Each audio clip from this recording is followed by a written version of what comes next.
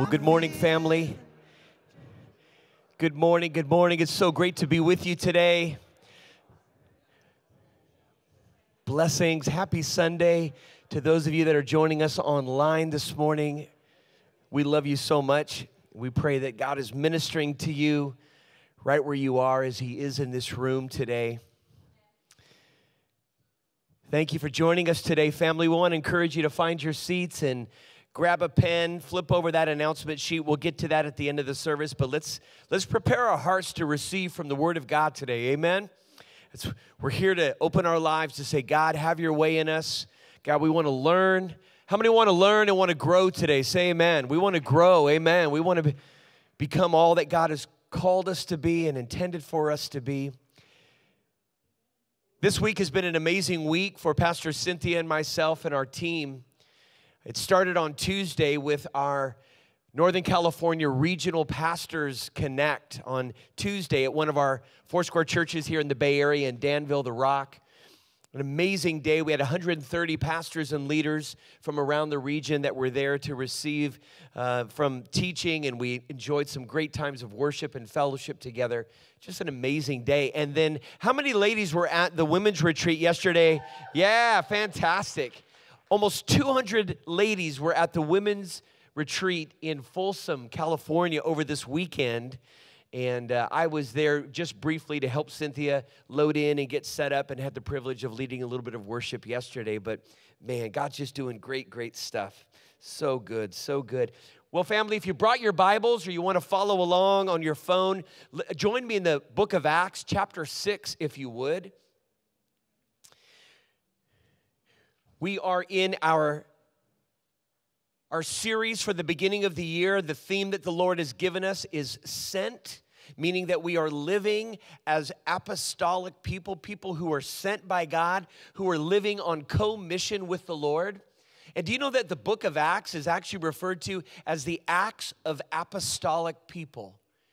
The Acts of sent people. And so we knew that, man, Lord, we want to jump right into this first century narrative, and we want to be able to see the parallels that you're working in our lives as a church family. Acts chapter 6, beginning at verse 1, I'm going to go ahead and read through all 15 verses, and then we'll come back around and unpack that together.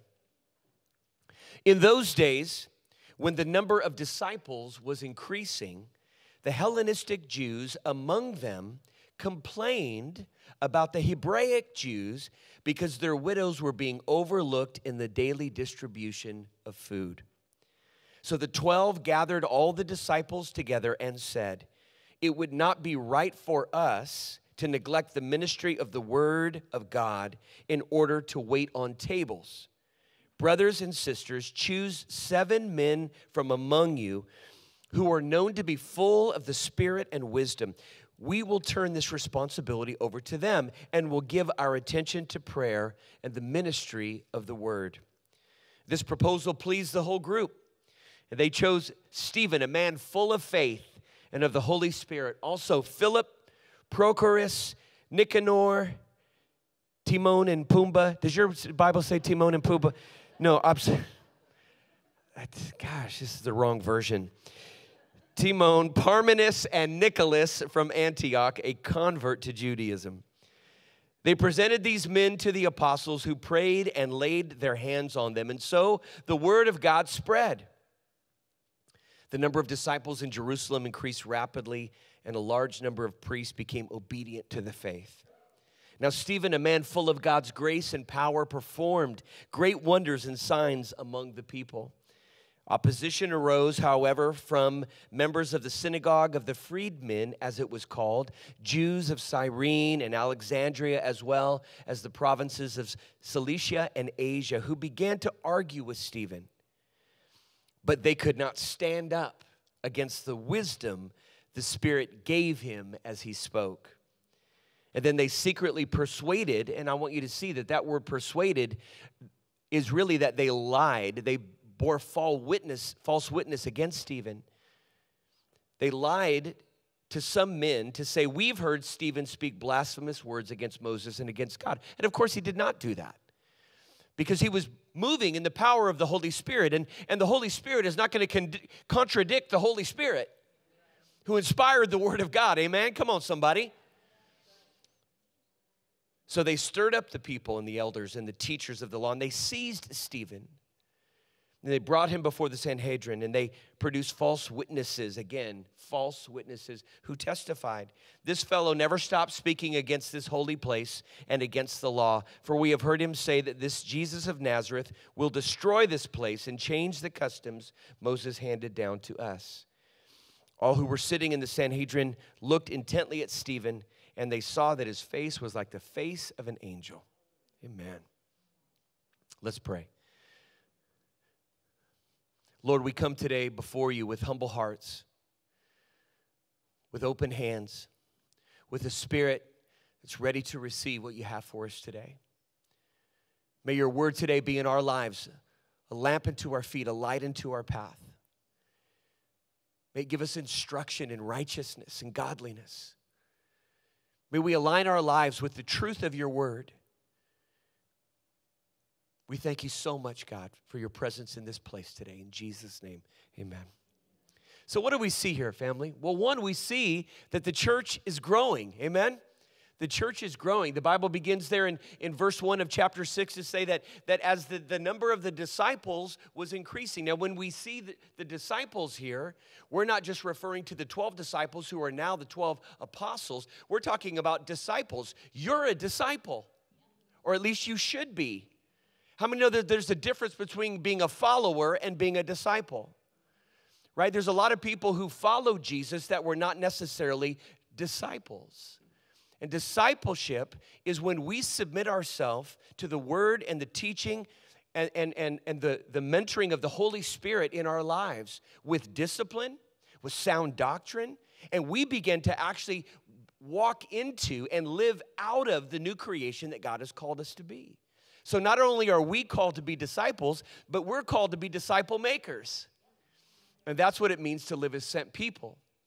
And so we see that the numbers of the church are growing there. Revival has broken out in Jerusalem. Through the church, many people are getting saved. Growth is awesome. How many say growth is awesome? Amen? But like in any other organization, in even a family, when growth occurs, what often accompanies it? Growing pains. And we're seeing that here in the first century church. And we see that there's a group that is complaining because they are saying that their needs are not being met. And I wanted just to say a couple of things about this because, again, what we're doing is we're looking at the Word of God. We're walking in the theme and the direction that the Lord has given us for this year to live as sent people. And this book, The Acts of Apostolic or Sent People, is going to be an instruction manual for us. This is really training ground for the marketplace. We're learning to live as the people of God in genuine community so that we can be effective for the kingdom. And so we see that there are some that are complaining. And honestly, to some degree, they're right. Sometimes when growth occurs, we're not always ready for every nuance of that growth. And so things can fall through the cracks. But is complaining the best way to approach this? I think that we can learn something from this. How many would agree that the Bridge is a great church?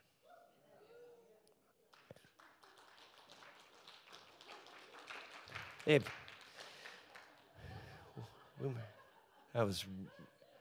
was so bad, honestly, I want to just stop now. How many believe that the Bridge is a great church? Come on. I'm sensitive, guys. And if you look around in our sanctuary here this morning, you see that we're beginning to grow a little bit, which is exciting, isn't it? After the pandemic and all the things that have gone along with that. And you know, most churches in America are seeing about 50% of their people coming back in person. And we're seeing about that. We lost a lot of people over the last 2 or 3 years, and for a myriad of reasons that it's not my intent to dig into this morning.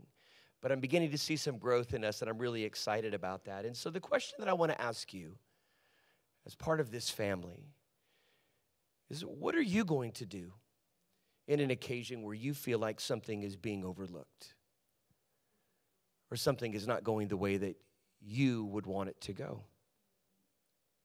What do we do? Complain? I hope not. I hope that we would protect the unity that we have by believing the best, first of all, and then by bringing your suggestion to the leadership. Coming with an open hand to say, hey, it's just something I've noticed, right? The context that we're reading about here in Acts chapter 6 is creating division. These complaints are actually causing a scenario where people are picking sides and pointing fingers. If you dig down deep into the text, as I've done this last week. And then what's happening there is that the enemy is getting involved. See, the enemy is not God. He is not omniscient. He is not omnipresent. He is not omnipotent. His only skill is that he's an excellent study of human behavior. Is that he listens to every word you say. And he watches what you do. And he keeps copious notes on your life. And that's what's happening here. And it's this division, this disunity is getting stirred up in the church. And that could happen here. That has happened here in times past. And I want you to know that this is not to say that we've got it all together all the time. We're still becoming, just like you. We try really hard. One of the things I've learned over the last 25 years of pastoring is that I cannot please everyone as your pastor. Some of you are like, what are those pants? You know? It's just, this is me doing me.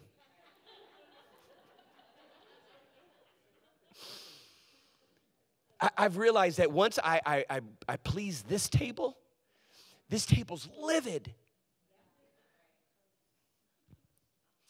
Unity in the body is not uniformity. It's not sameness.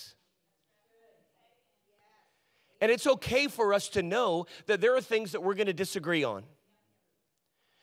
But even in our disagreement, we are commanded to love. We are commanded to believe the best about one another. We are commanded to stand with one another, to continue to walk in agreement, which doesn't mean that we necessarily always agree, but we're willing to humbly lay down our offenses or our differences for the greater value of the person that we're walking with. And this is so vital in our witness to the world. Would you agree? I've experienced way too many times where people, even in our church, like the church here in Jerusalem, have become offended or disappointed with something that's not going the way that they would want it to go. And they will sometimes unknowingly allow that offense to go so deeply in their heart that the enemy will begin to use that to create division and distance. And the next thing we know, we're so-and-so. They've left the church. Nobody even knows why. I can't tell you how many conversations, painful conversations, Cynthia and I have had over the last 25 years where folks have come to us and unfortunately they've been offended or disappointed, but they never addressed it and they allowed so much time to transpire. Never approaching us that the festering of that offense in most cases is irreparable.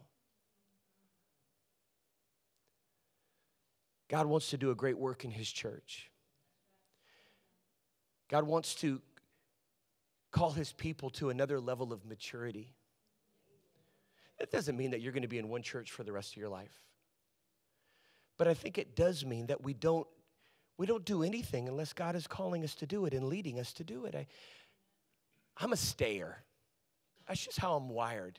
Not everybody is that way. This is not to sound disparaging at all, but there have been many times over the last even 21 years that I've been honored to serve you as your pastor that, man, there have been times where my flesh has said, nah, this is too hard. But because God wasn't directing me to do something else, I stay. And I stay faithful in what I'm doing now until God says do something else. God's calling us to a level of maturity because the world needs to see a unified church. The world needs to see us loving each other. And unfortunately, in the times that we're living in, the church is as much a consumer culture as the world. People are going to the shiny new and the best, and they've got this thing and that thing and the bells and the whistles. And you know, if you've been with us for a long time, you remember about 15 years ago, we had every bell and whistle there is. And then when we lost those bells and whistles, we lost 75% of our church. How many remember the temple? That was fun. The silver lining of the temple was Gavin and Teresa Parrish, who came to... Oh, my goodness. So how do these issues of disunity affect our ability to live as sent people? Well, again, they weaken our witness. And I believe that unity is vital, and it's Bible. It's God's dream for his church. Amen. Being sent does not mean being a lone ranger. Being sent means living on mission with others. The people around you here. Amen. How do I know that this is important to God? Because his word says it is. In Psalm 133, verse 1, the psalmist writes, how good and pleasant it is when God's people live together in unity. It is like precious oil poured on the head, running down on the beard, running down on Aaron's beard, down on the collar of his robe. It is as if the dew of Hermon were falling on Mount Zion, for there the Lord bestows his blessing, even life forevermore. How good and pleasant it is. Jesus prays in John chapter 17, verse 20, my prayer is not for them alone, and that them alone is referring to the disciples that he was with at that time. Now he's praying for us. I pray also for those who believe in me through their message. Somebody say, that's me. What does Jesus pray for us, family? That all of them may be one, Father, just as you are in me and I am in you. May they also be in us so that the world may believe you have sent me. I've given them the glory that you gave me, that they may be one as we are one. I and them and you and me, so that they may be brought to complete unity. Then the world will know that you sent me and have loved them even as you have loved me. How important is our unity? But we will disagree. I will disappoint you, maybe today.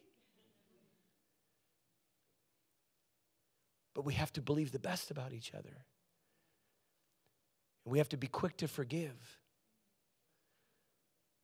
And we have to be the change we hope for instead of standing at a distance. Amen?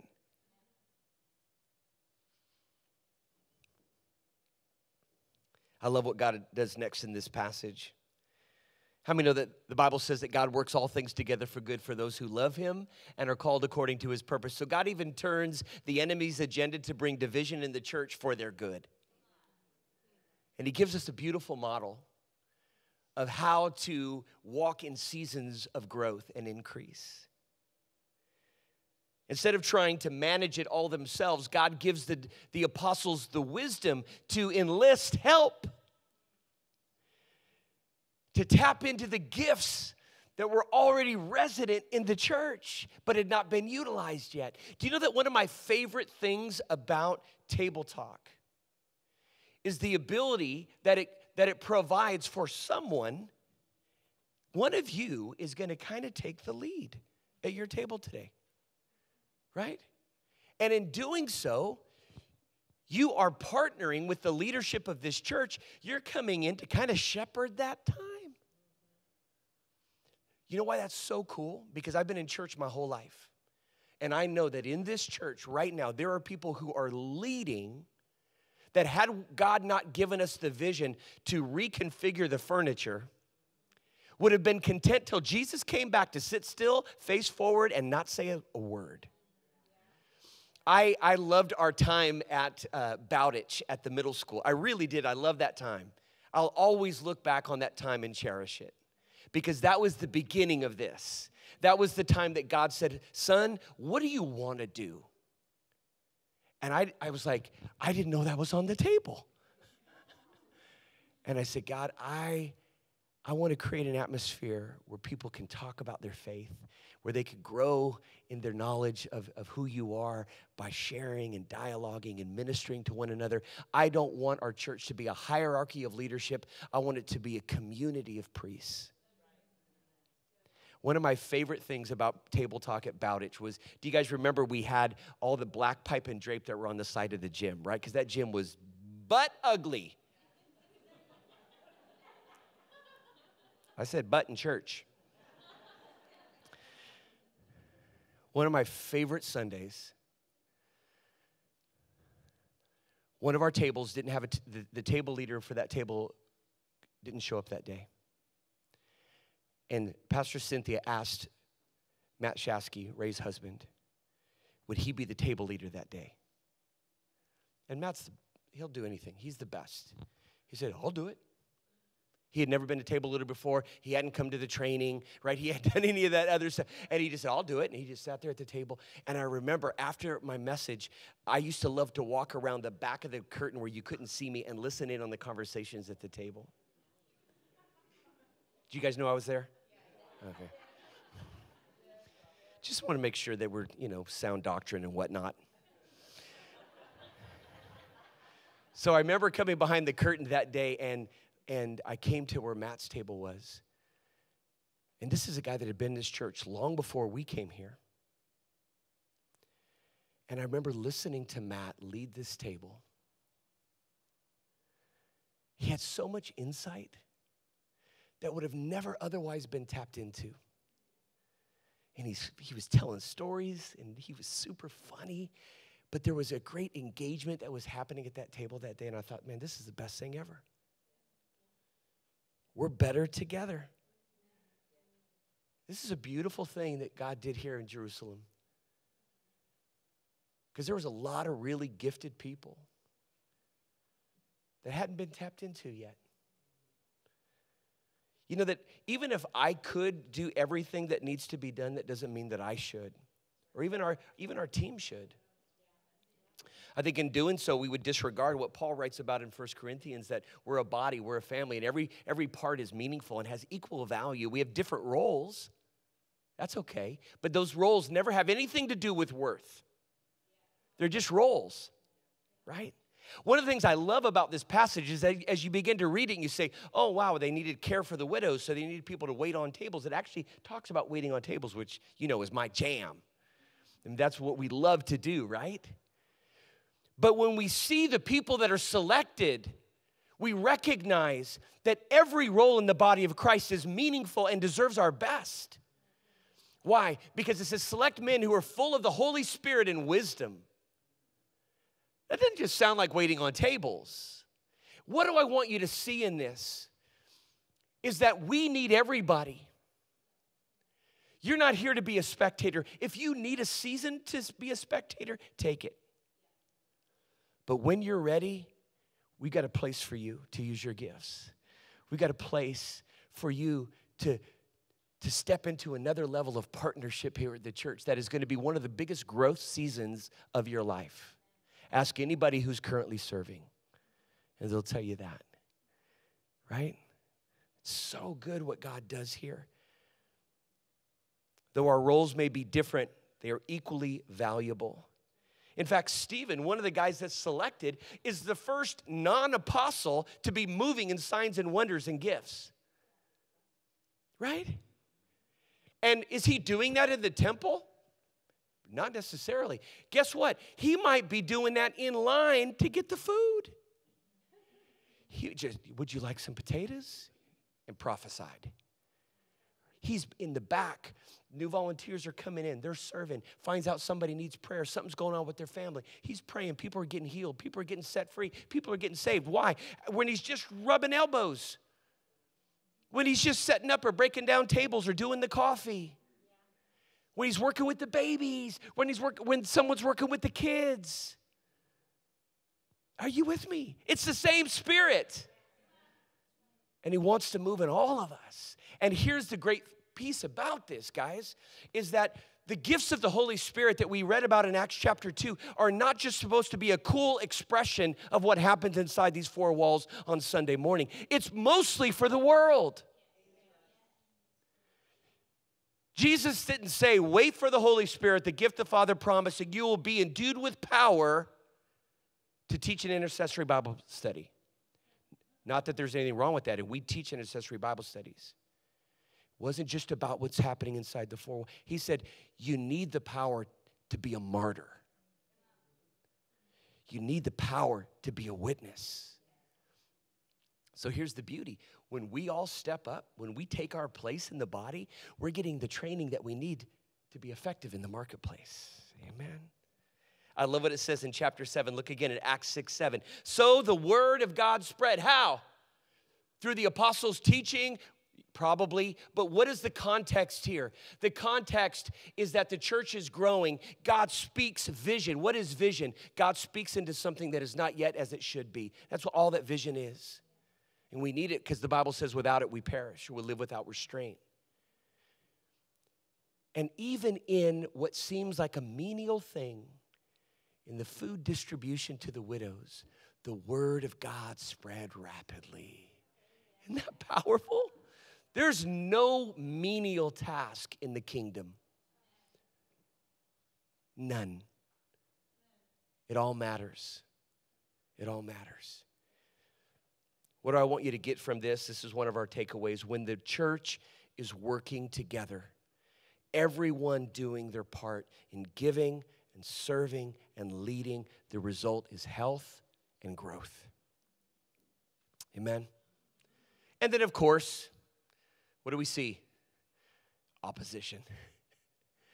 Right? The enemy is stirring up jealousy and discord among the leaders, the religious leaders of the church, and they begin to target Stephen. And we're going to talk about that next week, but I want us to really just lean in as I close here in just a couple of minutes on our walk away. Statistics in church have long shown that 20% of the people in the church do 80% of the work. It's called the 80-20 rule. I've never ever heard of that before. It might be true in a lot of organizations, but it's mostly true in church. So what do we do? What do we do to reverse that? What do we do to change that? Think about the difference that it would make not only in our congregation, but in our collective communities if we were to be able to raise that percentage. Less than 40% of church members in the United States tithe.